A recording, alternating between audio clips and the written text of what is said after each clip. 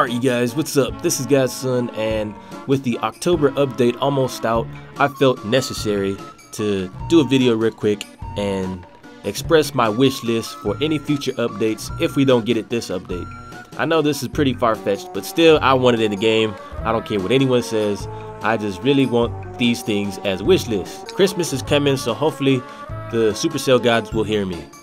Okay, so the first thing that I want is actually really needed in the game, and hopefully Supercell will implement this. I remember I asked them, so we'll just have to see if they do it. But you guys, the biggest thing that a lot of champion players are facing with right now is the life bars of the heroes do not pop above the troops that you're using.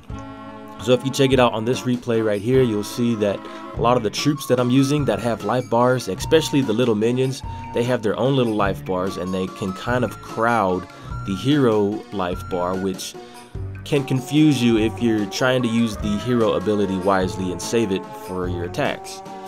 Now this has caused me a match actually when I was not able to see my king's life bar. So hopefully if Supercell can make it so that the life bars appear above the others so that they have more priority, that would be awesome. Okay, now my second wish list would be for the goblins, level 7. I would really like to see these troops come back up. If the barbs and the archers are able to get their level 7s, then the goblins should as well. I'm not sure how exactly that'll work because I know a lot of people that farm use goblins, and not too many people in champions or people that push are using goblins. So they would have to serve as a farming troop. I understand that. So it would maybe be pretty hard to get it to level 7, but still I would like to see goblins buffed up for farmers.